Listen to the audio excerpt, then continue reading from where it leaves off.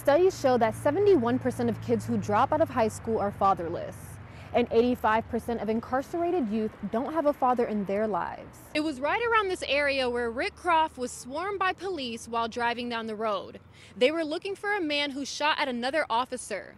The only problem is now police are saying the shooting never happened. As you can see behind me, there are hundreds of protesters who have gathered at the Mahoning County Jail. I know it's a little bit hard to see, but they're standing on the walls and they're chanting, "No justice, no peace." He was strangled with his underwear and then set on fire before being left for dead. 4 hours later, his father and brother-in-law found him in a wooded area behind a supermarket. I learned how that remarkable woman is tying her success here in Youngstown to her roots in Puerto Rico. Wilson said he was on this side of the fence walking his dog when his neighbor came out yelling at him to get off of his property and yelling racial slurs. Like you said before, this is not to take away from washing your hands. You still need to wash your hands. If you take a look at all of this open space behind me here, this is on the corner of Route 224 and 551.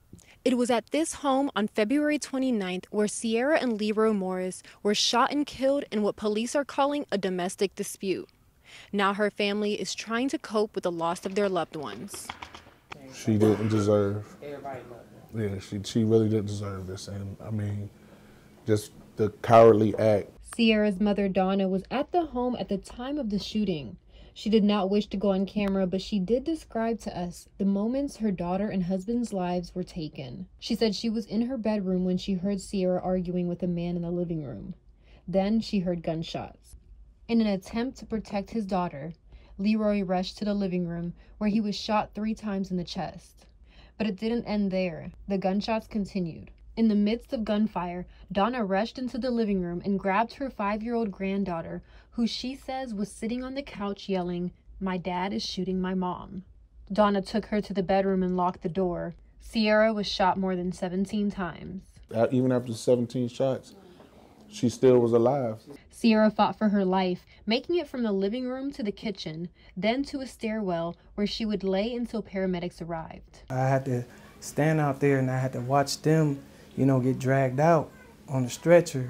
Cody was on his way home from the gym when he pulled up to find police and ambulances outside his home. She recognized who I was and tried to reach out to me, tried to put her hand out. Sierra and Leroy were taken to St. Elizabeth Hospital, where they both died as a result of their injuries. 30-year-old John Brenner III, the father of Sierra's daughter, has been arrested and charged with 2 counts of aggravated murder.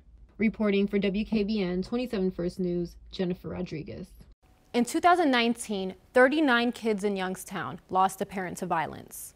Those 39 kids will now grow up without a mom or a dad, likely facing greater challenges in life.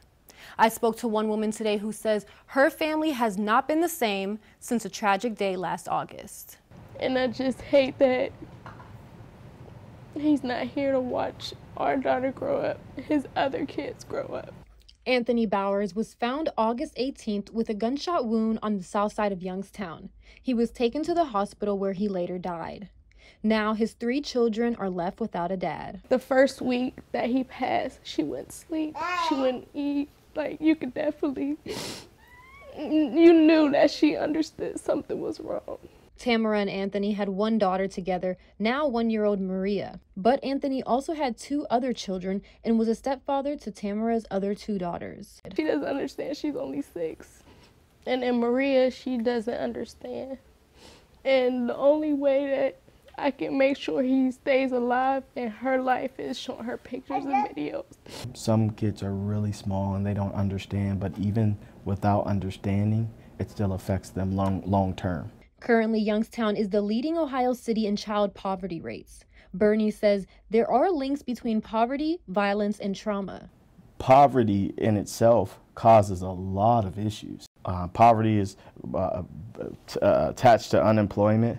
Unemployment then is attached to how do I survive, and now maybe I look at something illegal to do to survive, right? And now that's attached to the system. And now I'm attached to that system. And now if I go away, it affects my children. It's a crazy cycle. Harris said she hopes people will stop and think about the effects of their choices before acting in a violent way. Look at the big picture, because it doesn't just affect the person that is being affected, it affects their family, friends, and loved ones, you know. Like, my daughter has to go through life without her father, you know, due to violence, and it's not fair. Reporting for WKBN 27 First News, Jennifer Rodriguez.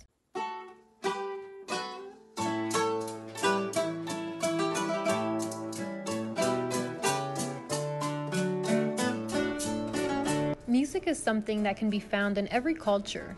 There are different types with different rhythms and dances. Here in the Valley, one band has been using music to celebrate the Hispanic culture for decades.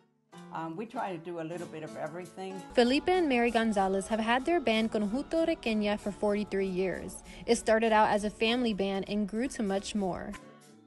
Started practicing with the kids, and we taught them the songs, and I had to learn how to play the maraca and the guiro. I didn't know how to do any of that. Now there are about 7 members of the group, but at times members play as a trio or quartet. Mary said over the years there has been as many as 22 members at one time. One of the gigs Conjunto Requeña does is a traditional parranda. In a parranda, it is tradition for a small group of musicians to go house to house. The homeowners invite them in and they play music. When we go to the house, we usually, we're done at the first house and we invite the family to join us. Following tradition, the band also uses a cuatro, which is a traditional Hispanic instrument.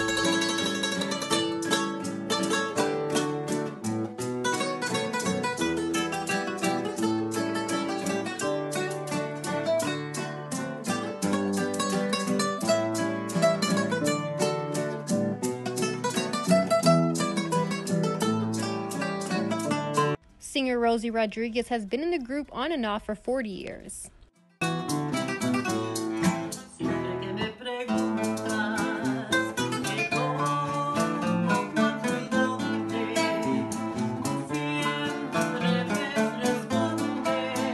It's good to keep up the culture. You know, people forget about what it was like back in the day. So with our music, we bring it back. Mary and Felipe said they plan to continue the group for as many years as they can. Reporting for WKBN 27 First News Online, Jennifer Rodriguez.